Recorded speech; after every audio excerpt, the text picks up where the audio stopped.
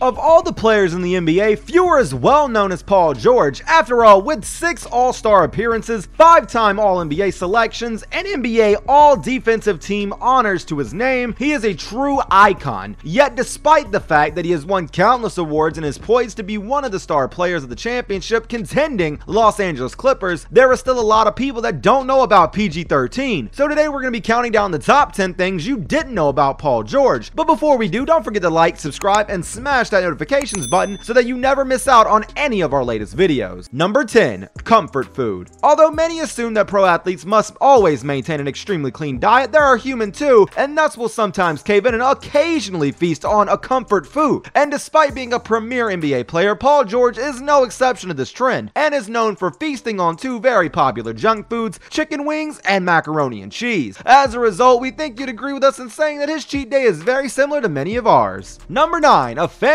of athletes. Like many NBA athletes, Paul George grew up around incredible athletic role models. In particular, his 2 greatest have been his older sisters, Tiasha and Portala. Now, Portala was a volleyball college athlete at CSU San Bernardino, and Tiasha played basketball competitively at Pepperdine University, with Tiasha being the most notable during her winning the 2003 Daily News Player of the Year. As a result, the two would mentor Paul when he was younger, with Tiasha often competing against him and helping Paul hone his skills. And although Paul would eventually beat her in one-on-ones by his senior year of high school, it goes without saying that they played a major role in bringing him to where he is today. As kids, Tiasha and I, you could say, had a friendly rivalry. She was bigger, taller, and a better shooter than I was. But I was determined to be better than her. When I would go to Tiasha's games with my mom and dad, I could barely sit down. In one gym, I was watching her every move. Number 8, the falling out. Like many NBA players, Paul George decided to leave college early, foregoing his final 2 seasons in order to clear himself for the 2010 NBA draft. Now, before the draft, George was predicted to be 12th by the Memphis Grizzlies by several leading mock draft boards, with analyst Mark J. Spears even going so far as to say that, quote, in 5 years, Paul George would be the best player to come out of this draft, end quote. As a result, his obvious potential, he would go on to go slightly above expectations, ended up being picked 10th overall with the Indiana Pacers, playing with the team for 7 seasons until eventually being dealt to the Oklahoma City Thunder. After requesting a trade supposedly due to non-basketball related reasons, Paul George nonetheless remains one of the greatest players in Indiana Pacers history. With the 10th pick in the 2010 NBA draft, the Indiana Pacers select Paul George of Fresno State University.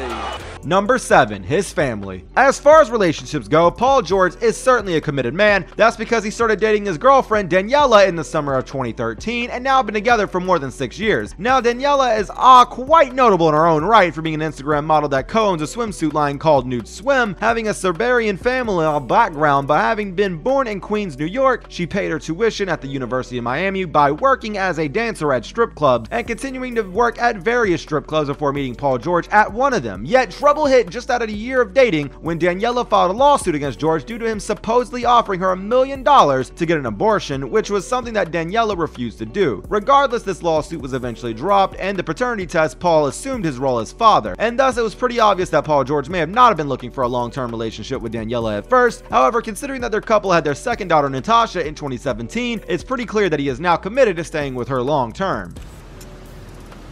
It does. Hookah. Say hi.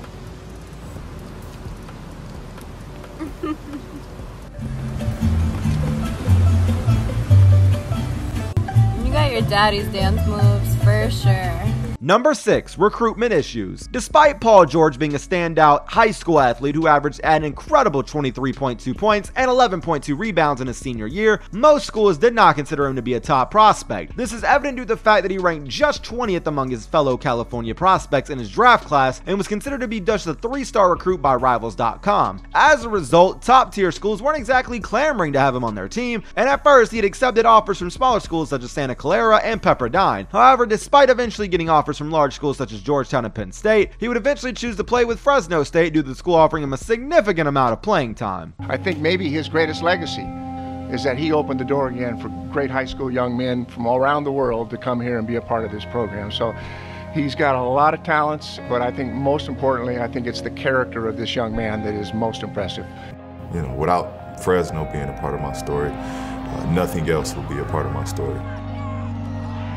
Number 5, a YouTube sensation. Not only has Paul George made a name for himself in the NBA community, but also stands apart for being a pretty big name in the vlogging community. This is because George has about 63,000 subscribers on YouTube, with his inaugural video managing to get an incredible 1.2 million views. Within these videos, George shares his private parts of his professional life and his personal life, with these including events such as Christmas Day with his partner and kids, and a vlog of NBA All-Star Week. Nonetheless, due to Paul George bringing in millions per year, he mainly makes his videos not in order to make money, but in order to indulge in his video making hobby, while also fostering a close connection with his fans. Tight, but they're kind of big. Big tight.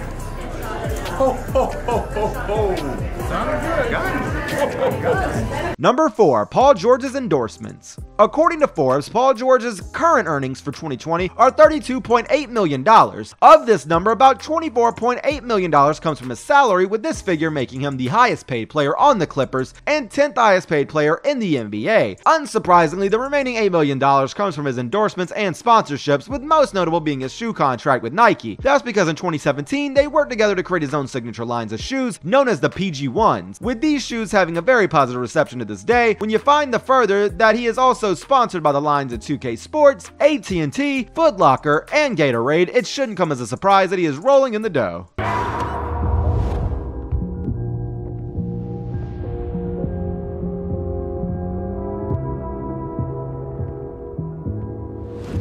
Ball game. Number 3, the gruesome leg injury. While Paul George has had his fair share of injuries, his most gruesome by far came during an intra-squad scrimmage on UNLV's campus. You see, George was in the middle of doing a layup against James Harden in the fourth quarter when his right leg got caught on the basket's pole, causing his knee to essentially collapse. The paramedics almost immediately rushed over, and after just 15 minutes, a helicopter arrived to take him to the hospital. Once hospitalized, the doctor diagnosed him with a tibula-fibula fracture, making him unable to play for the rest of the 2014-2015 season. Yet due to his commitment to a proper recovery, he was able to return to the court in 2016 and quickly readjusted to netting superstar caliber stats. Paul George suffering a serious lower leg injury, and we're going to take a break and come back right after this. Number 2, Paul George's recovery. Any athlete out there knows that injury recovery can sometimes be very painful, and Paul George is no exception. This is evident due to the fact that he commented that rehabilitation for his injury was, quote, the hardest he had ever worked out in his life, end quote. In particular, he said that the most challenging aspect of the rehabilitation experience was in the fact that he had to do strength in one leg without weakening his other leg, meaning that he inevitably had to do numerous intense full body workouts every day. Yet in addition to this change in exercise, he also had to make extreme changes to his diet and was forced to eat clean and eat more veggies, despite him claiming that he is not a very big vegetable guy. Luckily, these changes ended up being for the better, as it wasn't long until he noticed that he had changed his diet. He had the motivation that he lacked in the beginning to both reciprocate and generally feel much better. And when you consider that his daily diet now consists of spinach, ham, cheese omelet for breakfast, some carbs in a fruit smoothie, and a post-workout Gatorade protein shake, pasta and fish for lunch, cashews as a snack, and chicken breast with green beans for dinner, it is clear that his diet is as elite as his on-court play. I had to put that extra work in, extra conditioning. While those guys were practicing, I was on the bike for almost the whole practice. And the bike is it's boring. You know, they're tired from practice. I wanted that. Number 1, Paul George music. Like many NBA players before him, Paul George is no stranger to rap. After all, he regularly listens to Drake, although he likes to represent the West Coast by listening to artists such as Nipsey Hussle, The Game, Jay-Z, Meek Mill, Rick Ross, Lil Wayne, and Migos. In fact, such of these artists are on quote-unquote his go-to list, with many of them being made by the same rappers he listened to in high school, with his self-professed favorite song being by Lil Wayne. Interestingly enough, this ended up being his favorite motivational track for years. However, after coming across a quote in class that said, quote, don't tell me the sky's the limit when there's footprints on the moon, he then soon began to listen to it a little bit less. Regardless as where NBA players go, we think that you'd agree with us in saying that Paul George's taste in music is pretty solid. That's all for today, folks, and we hope that you liked the video. Let us know in the comments down below what your thoughts are on Paul George, and if you enjoyed the video, don't forget to drop a like and subscribe for more NBA content. Until next time, take it easy, guys.